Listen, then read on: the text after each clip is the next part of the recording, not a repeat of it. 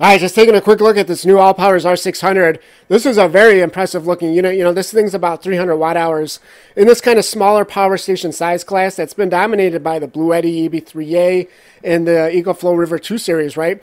But this thing's actually got some better specs than both the Bluetti and the EcoFlow, and that's including, I mean, some of these specs are even better than the EcoFlow River Max. So yeah, these power stations just keep getting better and better, and so obviously, as you can tell, I'm quite excited to take a look at this thing and kind of go through the specs with you, right?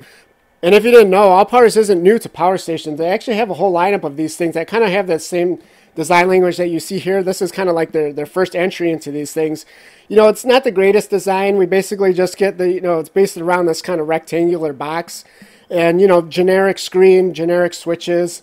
And of course, you know, because this thing was designed a few years ago, they had to throw in some orange, you know, because everybody was copying Jackery at that time. And then we get this kind of like tall form factor. Not the greatest thing, because you don't really want to have a risk of these things tipping over and stuff like that, right? But the newer models, actually, they kind of redesigned it a little bit. You know, we do see we get this nice wider base on it. And, you know, they got rid of the orange, right? And they kind of updated the screen on it as well. And as you can see, they've kind of been working their way towards this new design, right? So this is just, you know, it definitely looks a little bit more modern. I like that they're interlocking these two different types of plastic. And, you know, they've added some curve to it as well, right? Now, usually I like to kind of go in depth, you know, with a design analysis on these power stations. But, you know, this one, the specs have just got me so excited on this unit. I think we'll come back to that. Let's just jump right into the specs on this thing. So we do get a 600 watt inverter, which, you know, I'm actually on these smaller power stations, I'm not the biggest fan of having like a real large inverter like this, because generally it's just going to be more efficient to have a smaller inverter. But if you are going to run like a bunch of smaller loads, you know, simultaneously, it can be nice to have a bigger inverter. So this actually matches the output on the Bluetti. And this is actually better than what EcoFlow offers with the River 2 series. And one thing to note too, because if you look at, you know, what EcoFlow says on their Amazon listings, you know, basically they advertise the kind of like the max thing it can power, but that's with X Boost. Actually, the regular River 2 only has a 300 watt inverter, and the River 2 Max has a 500 watt inverter. You know, the higher numbers that you see listed basically is just like with X Boost enabled, which actually drops the voltage. You don't want to use that on anything other than like something that has like a resistive heater.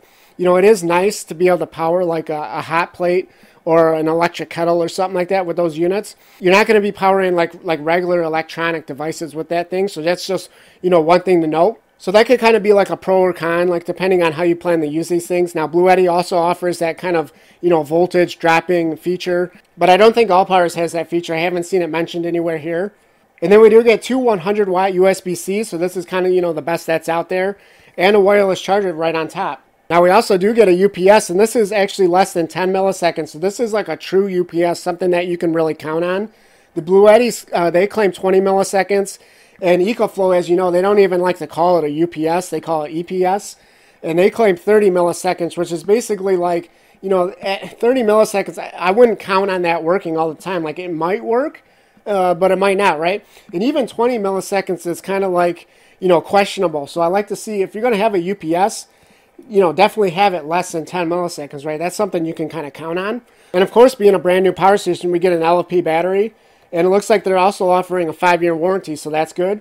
And now, of course, they haven't forgotten the app, right? So they do have the app. And then one thing they do note is that it seems like it's only Bluetooth, not Bluetooth and Wi-Fi. You know, I like to see kind of both of those options. You know, Bluetooth is great. It's easier to set up, right, generally. But you could be limited in range in it, right? So I do like to see the kind of the option to have both. And now the charging specs. This is what really impressed me. So basically, with the wall charger, and you don't have any kind of power brick with this thing. I mean, you know, I don't think that even needs to be said at this point. And we do get 400 watts like max input on this thing, so that's like a little bit over 1 hour. Very similar to both the Bluetti and the EcoFlow. And the one thing I really like is they give you these options, right? So it's not just the fast speed that you got to use, because generally, you know, as I talk about in a lot of my videos, you don't want to do the fastest charge unless you really need it, because it's just going to be harder on the battery. You know, if you really want your battery to last long, and this is, you know, even with an LFP battery, if you do the slower charge, it's just going to last longer than it would if you do a fast charge, right?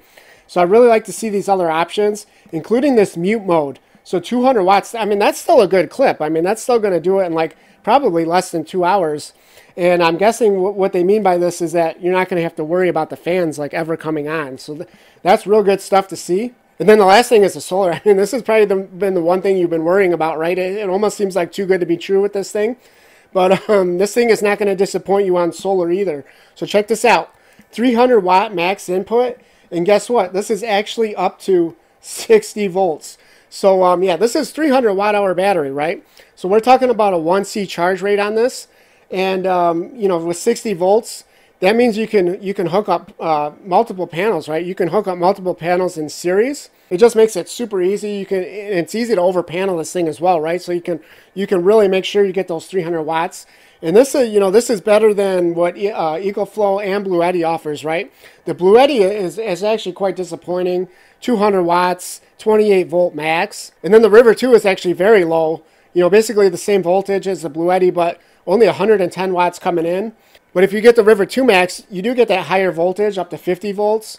That can, you know, you can run stuff in series with that as well. But they do cap it at 220 watts. So, you know, and that's a bigger battery than this thing, right? So, yeah, 300 watts. Good stuff. And it is an XT60 too that they're using. So they're not using some proprietary thing, right? So I like to see XT60 connectors on these things. And, you know, they got that as well. All right, let's just talk about the design real quick just to kind of cap this thing off. And, you know, because obviously those specs are just, you know, across the board excellent. We do get this new form factor with the wider base. So, you know, this thing's definitely, you're not going to have as much of a risk with this thing tipping over. We get the, you know, the folding handle up here that folds in, tucks in right there.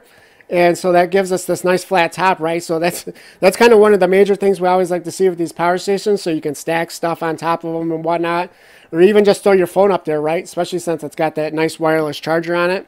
Now, all the output ports are on the front, so that's kind of one of the things I always like to look for. It just makes it so much easier. Although we do have the charging ports on the side, but, you know, on a smaller unit like that, you know, you're limited on the amount of space out on the front of it, right? So I'm not going to complain too much about that. The one thing I will complain about is this light. I hate having these kind of like regular flashlight style lights, especially on the front of the unit. Like, you know, if you're in a dark situation, this light is probably just going to like blind you, right? As you're trying to look at the front of the unit. So I like to see kind of like a diffused, you know, light on it or lens on it.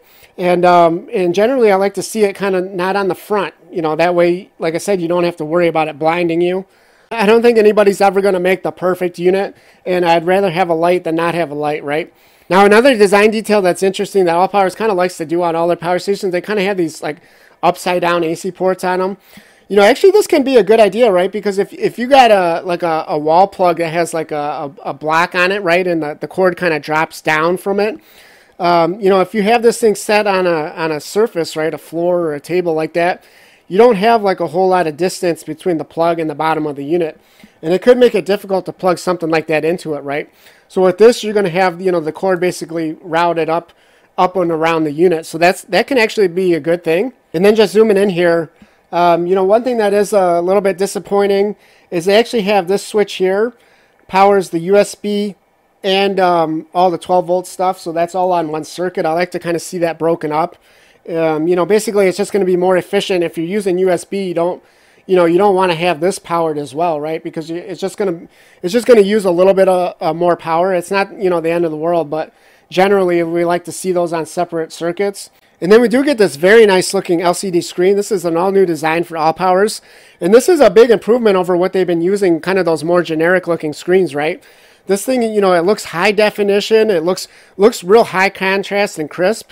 And I really like how they have all the icons kind of up at the top. And of course we got, you know, the input watts, output watts, and we got time remaining as well, right? So I'm glad to see that they invested some money to come up with this all new screen design, right? Because, you know, basically if there's one thing that can really like make or break a power station as far as making it look, you know, not cheap and making it just look more expensive, it's the screen. Like have a good screen on it, right? I mean, this is something that EcoFlow kind of pioneered first, right? And then just a few final notes. They do offer this carrying bag.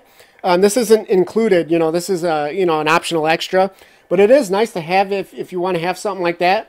And then just a couple of other things that I see here is if you see some of these pictures, they have these covers on the AC outlets. This is probably for the European models. They have those big, they're kind of like these big ugly outlets on them.